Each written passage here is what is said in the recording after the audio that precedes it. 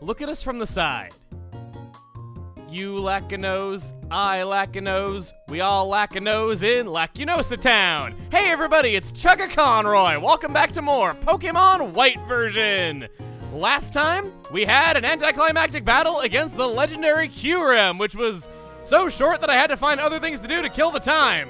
And that's unfortunately been a recurring occurrence with our legendary battles across this great land of Unova. I've kind of been wishing for having worse luck in these fights because I want to freak out. I want to have a challenge.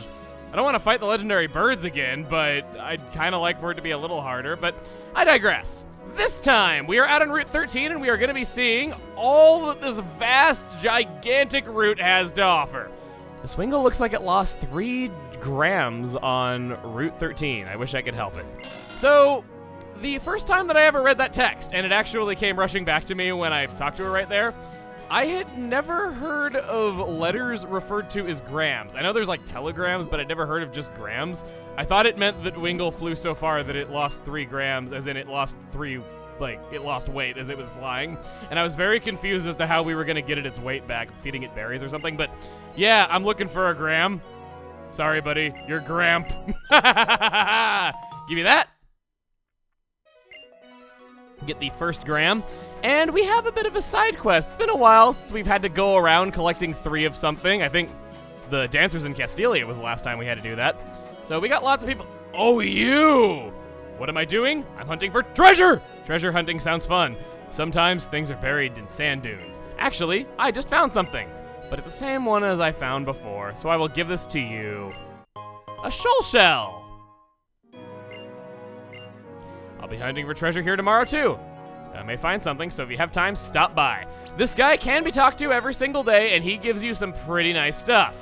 This is a reference to Hoenn in its item description. The shoal shell used to be used to create the shell bell. You'd have to get some of those as well as the shoal salts, but they are instead treasures that now can be sold to a maniac, as the shoal shell is no longer, the shell bell is no longer locked behind that requirement. Very good daily NPC right there, but that's not all. Inside this house, your quest for power has brought you here. Very well. Let me reward your passion with some absolutely astounding moves. They're the ultimate moves! Shall I teach them to your Pokemon? Well, which Pokemon should I teach? Only your starter Pokemon, or any starter Pokemon for that matter, doesn't matter whose it is able to do this. He is able to teach the moves Frenzy Plant, Blast Burn, or Hydro Cannon. These are the most powerful moves of their type, with the exception of V-Create in the Fire type. 150 power, 90 accuracy, special damage, but you have to rest the next turn. It's basically Hyper Beam, but with the same type attack bonus of whatever type you have. I don't want to use this because in set battles, it's not very good, but if you're playing in shift battles, you might as well just blast someone with it if you know that you're going to want to switch out after using it, because with the free switch, you don't have to recharge next turn, and it's very, very helpful. Good move if you're playing on the easier of the difficulties, but I'm personally not, so I'm not so interested in that. My husband can teach Pokemon the ultimate moves! I'll tell you their names! The Blazing Fire-type Pokemon, Charizard, Typhlosion, Blaziken, Infernape, and Emboar! The Restless Water-type Pokemon, Blastoise, Feraligatr, Swampert, Empoleon, and Samurott! The Quiet Grass-type Pokemon, oh, it's always the quiet ones. Venusaur, Meganium, Sceptile, Torterra, and Serperior. When you take hidden abilities into account, I would definitely say it is always the quiet ones. They are very powerful. Now, there are, as you would expect filling such a supermassive route, a lot of wild Pokemon that can be found. And that's not all. There's also a lot of just places to go. There's lots of trainers to fight. We're gonna be here for a long while. And because now we've seen the bulk of this route and all that stuff, and I didn't bring Boggle, I think we're going to get started on that. Actually, no. You have a letter that fell from the sky. I got it! Wingull dropped it. Here it is! Please give this to Wingull. Tell Wingull not to drop it this time. Yes, I'll tell him not to drop things by accident for the rest of his life. That'll teach him. So we got gram number 1 and gram number 3, but we have not yet found gram number 2. It's sort of like a like one of those pranks where you run pigs loose in a high school and you label them pig number 1 and pig number 3, but like they can't find pig number 2 and they're wondering where it is. That's kind of what it reminds me of. Ooh, okay. let's get to fighting. And as we go around the route, I think we'll be good to just go over all the new Pokemon on it. So let us get started. Right off the bat, we have Golbat! We have a type with some pretty good defenses that make it more than just a speedy Pokemon, but dang, it's a pretty speedy Pokemon. Of course, needing happiness to evolve is a bit of a turnoff for most, but it should be pretty easy to reach with your bike and your Soothe Bell. This is notable for being one of the few Pokemon to learn acrobatics, and it would be a pun crime if it didn't learn that. That's good, sure. But what's really just the best about it and getting to use that speed is effects like U-turn and taunt. Yet another common poison type that I think is better than you think it is.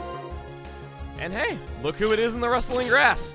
Crobat can be encountered at level 50, but shamefully, the Golbat and Dark Grass are much higher level. Next is Tangela. This little bundle of vines will one day take off its shoes and become a physical wall with very good stats. Right away, it'll have access to ancient power so that it can evolve, but both forms can be found. Tangrowth is a physical wall with very good stats. It's what you'd expect. It can take hits, use sleep powder, and recover HP in many various ways. It also learns Power Whip, a 120 power physical grass type move with 85% accuracy that barely anything learns at all, so it's nice to see it here. It's definitely strong in many ways and even works with a lot of good physical TM moves. Seriously, if you don't know the kinds of moves that Tangrowth can learn, try out your TMs on it. It'll surprise you. The flaws it has are basically just what you already see, being pure grass type and having a lot of weaknesses combined with being slow and unable to take special damage.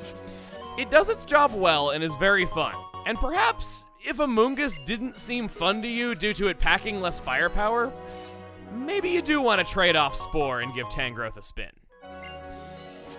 We're 3 for 3 on Pokemon that I find very fun and think are better than you'd expect, but let's make it 4. Swellow is lightning fast, but not much else. In the right situations, this can work. It's a great U-turn user, hits hard with return and to a lesser extent aerial ace. It also has same type attack bonus quick attack to deal with other priority moves that would normally outspeed it. It's a great Pokemon to bring out once you're sure the opponent's counter to it is gone and then just clean through the rest of their team with it. It definitely has its faults though. And as a personal fan of Swellow, we still gotta talk about it. Brave Bird is only available through breeding, which definitely cuts into its already limited power. The other big fault is a big one, which is scary to hear since that apparently means the last one wasn't the big one. I've listed all the types of moves that it learns already, except Dark. Yeah, it's just very situational, but when it gets going, it gets going. Well, we're going from the most flawed Pokemon that I like here to an outright bad one. Meet Lunatone.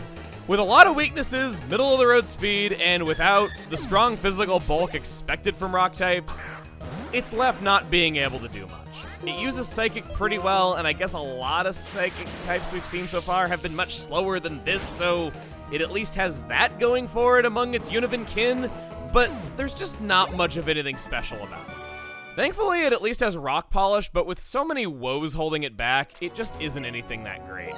Hypnosis combined with Calm Mind is mildly interesting, though. Not faring much better is Solrock. Again, surprisingly no version exclusivity here. Solrock is more physically oriented, making it more of a traditional rock type, but it's still nowhere near as bulky as is usually expected from its kind.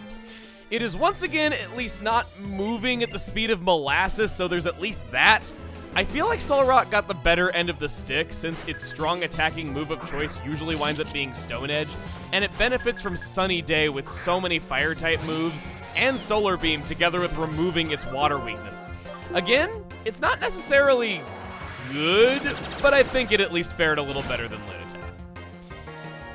This is just Route of the underappreciated Pokemon, Absol. So, it's not as beefy as Heracross, and it's not too fast. But that attack stat is great, and it's definitely one of the best Dark-type attackers out there. It learns a few physical moves with high critical hit chance, and it has Sucker Punch for when it can't outspeed anything. It's a bit too situational to be your dedicated sweeper, but it can do well if used against the right foes. This is another offbeat Pokemon that I still like and think is far from the worst. And next, there's there's nothing quite like Drifblim.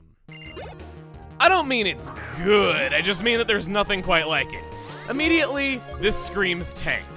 Drifblim has one of the highest HP stats of all Pokemon, and its type grants it 3 very useful immunities. Sadly, those defenses backing up that HP are downright puny. To make up for it, Drifblim is able to learn Stockpile, but it's still not a lot. Generally, the way to go is to have Unburden for its ability and use a gem to boost damage when activating Unburden. This is so much more viable in Versus because in single player, gems get consumed forever after one use instead of just to the end of the fight. But, hey, can I just say how cute its ability is? I mean it. It's so cute to imagine this thing dropping its hot air balloon basket because it's straining too hard to carry the cargo and getting faster because of it. I'd expect nothing less simultaneously cute and gruesome from a ghost. Staryu can be found commonly, but Rippling Water yields the greater treasure, very high-leveled Starmie. This is the epitome of a Pokemon that's withstood the test of time. Always been great in both playing environments and sometimes for even separate reasons from game to game. In any environment, it learns several strong moves, has 2 great attacking types, and is known for its type coverage and power. In Versus, it's universally loved for being one of the best Pokemon to learn Rapid Spin so that it can get rid of entry hazards right away. Really, just watch out for its general frailness and it'll be fine. Here beyond Starmie, we find a Pokemon that is before its glory days. Wingull. Pelipper is encountered at all the same levels. While this family isn't amazing by any stretch, Pelipper gets interesting moves that aren't learned by a ton of Pokemon. Roost, Tailwind, and Hurricane are all great examples, and it gets them all naturally with no need for tutoring. Even if this isn't the Pelipper that kids of today love using on their VGC teams, it still thrives in rain due to Hurricane and would be at home in any team that uses rain. And because these routes can never stop with the new Pokemon, we are still going Corsola. Only found when surfing in rippling water, which is way too much trouble for this sucker. I consider pretty much nothing about Corsola to be worth anybody's time due to no stat over 85, never evolving, and its stats being just so particularly bad in just the right places. It's like it's trying to be a wall, but it's just so slow, doesn't manage to be actually bulky, and can get smacked down by pretty much anything that's super effective. I wish you evolved, because you're real cute, and a coral Pokemon is a great idea. Now for your overpowered fishing encounter, the Shelder family is here, and yes, I said family. Found under very rare circumstances in rippling water is Cloyster, and ouch! Okay, Cloyster is good again, but sadly it requires breeding to do the things that make it so good. Basically it functions as a wall, but it can give that up by using Shell Smash, and then use Skill Link with Icicle Spear and Rock Blast to make those moves always hit 5 times. It's a wondrous Pokemon, and it's great to see Cloyster be so great again, but if it's not being bred for those exact moves, it just falls short of the awesome potential that it now has at its disposal. And finally, we are ending on the Swarm, Shuppet. Too low level to be useful, and it doesn't even evolve into that great of a Pokemon. If you want it to leave a lasting impression, read Banette's Pokedex entry, and that'll hurt you more than any attack this thing could use against you. From my +2 that I have on those previous ones, even though you are special, I think I should be able to just charge right through you. Charge. Yeah. That's kind of the strategy that I've been going with. Grow to level 63. Mash through those stats way too fast where you probably can't even see it if you pause the video or make it a quarter speed. And I'm going to go back and I'm going to get Boggle, and we're going to see what we can get with our HM moves. Recoil. Rocky Helmets. Poison.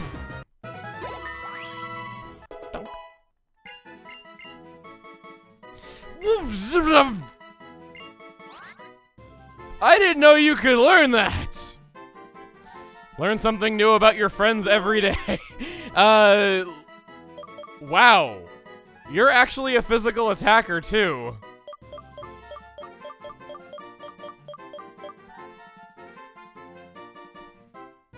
I got a TM for Focus Blast. Let's do it for fun.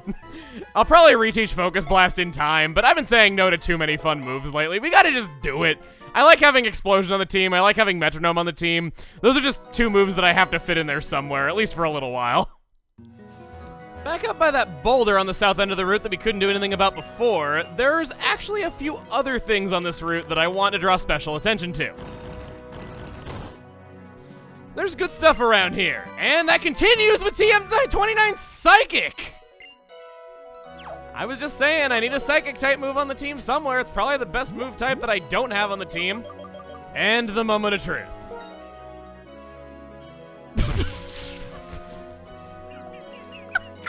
A pile of garbage is the only thing that can learn Psychic. You mean to tell me y'all are dumber than a sack of trash? That's really funny, and yet again in true fashion, Hilbert ends up using special moves that it has no business in using. Actually, you know what? No. Now that we are further along, I have been wanting to show this for ages. So, Hilbert is the only one in the party that learns Psychic.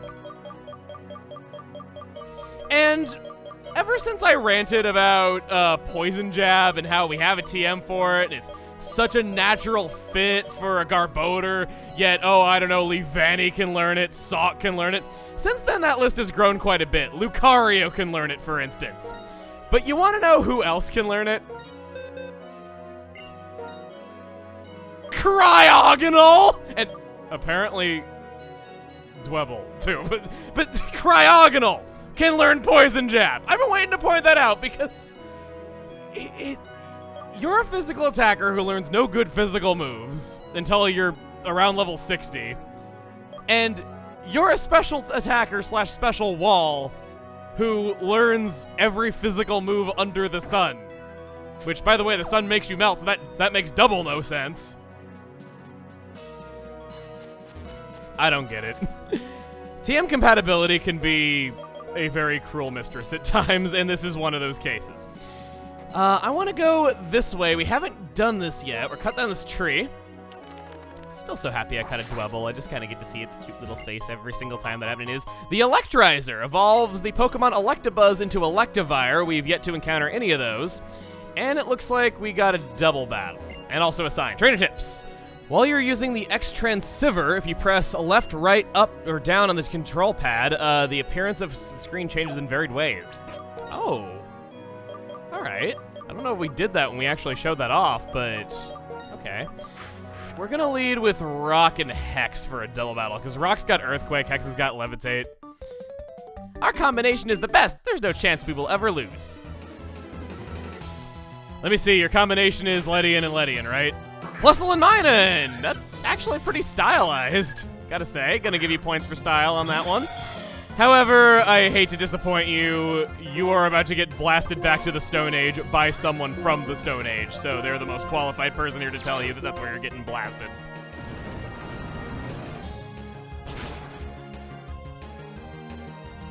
And with that, we should probably both level up, actually.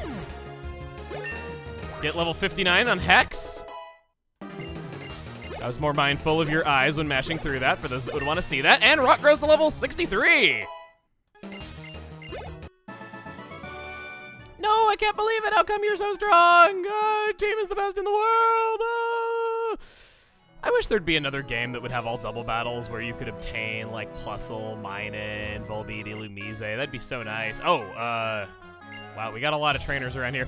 I actually don't know where the third gram is, or the second gram is, I'll be real with you. I've been kind of fumbling around trying to find it, and I haven't had the best luck, so we might be just kind of fighting trainers for a little while and getting in a little bit more training. We're at pretty competent levels, I have to say. It really hasn't been that bad. Can you take out a Farfetch'd in one hit? Good. I would be ashamed of you and your family for generations to come if that wasn't the case. Granbull. Hex. I know somewhere in that cold, icy shell, you are really smart, so I need you to imagine something with me. If you imagine really hard that it's 2013, I think this can be super effective. Come on. It is 2013. It is 2013. It is 2013. It is really not 2013. Ouch. Whoa! I was about to say, well, that's what I get for pretending we're in Pokemon X and Y, but I guess not. You might not be a fairy type, but I think I could switch to the other thing that would be a fairy type, and it would counter you pretty well anyway. Payback. Okay. I no longer have a fighting type move, just in time to be fighting you. That's nice. And you flinched. Been a while since we got that stench flinch going on. Oh, what?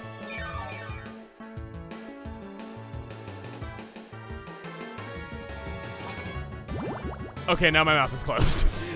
That caught me off guard. I know occasionally you fight rich trainers that have full restores on them, but I think it's been a couple of years since I fought any of them in any of my many playthroughs, so I kind of wasn't even considering it as a possibility for something that could happen. It's okay, though. It only delayed the inevitable by really not any hits at all, I don't think. Oh, one more hit, I guess.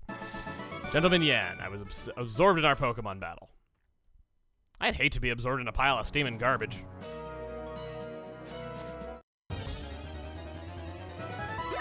Hex grew to level 60, so that wasn't so bad after all.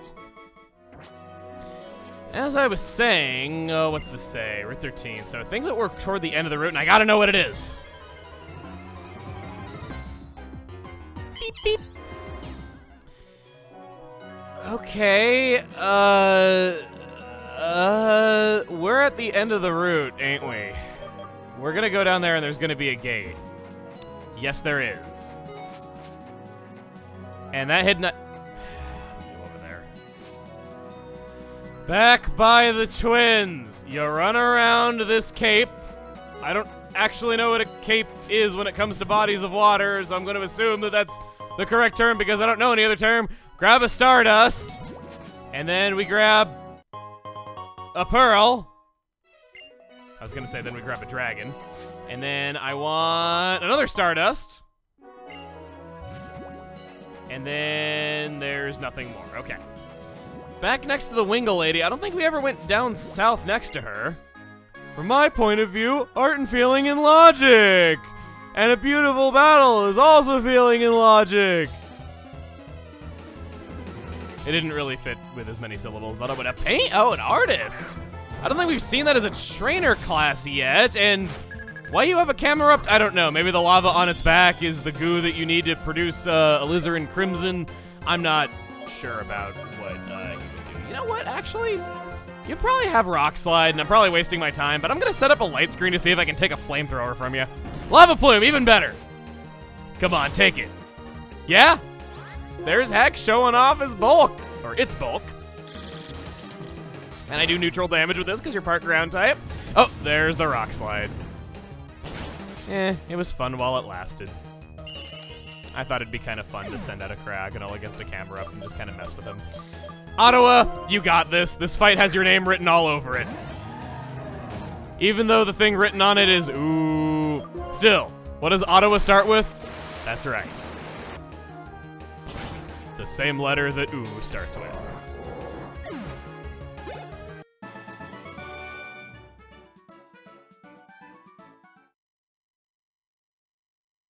I'm very awkward. Okay, let's be a little bit better. Take a Razor Claw. That is the item that evolves Sneasel into Weavile. For those of you that caught a Sneasel back in Giant Chasm, you're happy to find that. There it is! It's an item ball! I was thinking I had to beat a trainer or something. Okay. Sorry about that. I guess I said I wanted to change a pace, and I definitely fumbled around not knowing what I was doing for that. Oh, I already have a repellent effect. There I go, fumbling around even more. Well, let's just give this to you before I fumble around off of this bridge. Oh, great. Could that be the Gram? Let's show it to Wingle.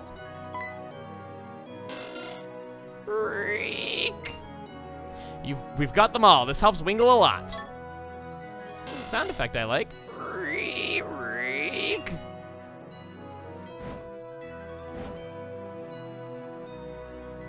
Wingle flew away looking happy. Oh, something is on the ground. TM89 U-turn. We finally have the ability to teach this move to whoever we want. With incompatibility limitations, of course. Thank you, trainer. When we see happy Pokemon faces, we feel happy, don't we? I almost read that as happy Pokemon feces. I saw that for a second, I'm like, wait, what? I'm misreading everything lately, it seems. Just kind of my lot in life. U-turn can be learned by no one. Worthwhile. Let's go back down to the southern end of the route because this wasn't disjointed enough already. Feels good to be making some progress, except I actually really want to fight this lady. She's the only person on this route that we didn't fight, and with her being the last trainer, it's like a gauntlet, you know? A rite of passage that you have to pass to move on to the next town. Even though you can just walk through the grass with a repel, I don't care. Oh, a lovely trainer. Would you like to meet the Pokemon that make me proud? No, I'd like to beat the Pokemon that make you proud. That's what I was just going on about. Let's do this. Socialite Marion. Ah, Marion the librarian. Rite of passage. A hard test. Guess what, Cricketot? You're a lucky little boy, or lucky little girl, actually. You get to be the first one to feel the wrath of the fire-breathing snowflake. Do it!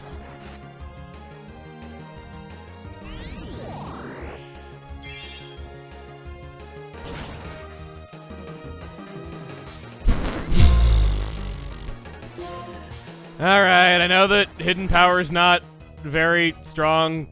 I guess when do you ever see green fire? I know that it probably wasn't going to be anything too special, but maybe we'll run into a fight where it's quad effective and it makes sense to use. I just kind of wanted to use it at least once. Chimecho. Want to stay in?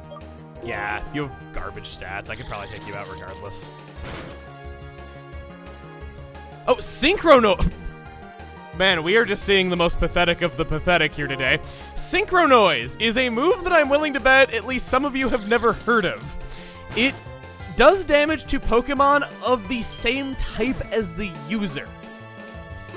It's a Psychic type move itself. It does not change to be the same type as you, so it won't even get the same type attack bonus if you are Psychic, but if you're Psychic using it on a Psychic type, then the enemy will resist it. It's only learned by normal flying and Psychic type Pokemon, and because you yourself can only have 2 types, it is a move with bad type coverage. What an abstract concept that they found some way to make happen. It doesn't even have good base power. I think it has 70. It's very low and one of the worst moves ever created. Come on. I'm one of the gate receptionists. Our assigned places change daily. Can you believe it? So you mean to tell me that different people are forgetting their uniforms every day on that one route? Okay.